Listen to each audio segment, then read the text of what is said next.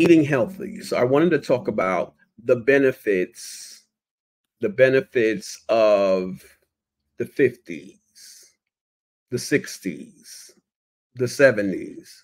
So that's what I wanted to talk about tonight. So best being single in your 50s, 60s, 70s, and beyond the presence, a range of benefits that can enhance various aspects of your life, from personal development, freedom, to depending on social connections. I will change a few things and say social connections are good, but having an inner circle of good friends that also helps with your growth as you get older. As I talk to these young people, or I talk to the older folks or people older than me, they're telling me, um, as say that you had 20 something friends, and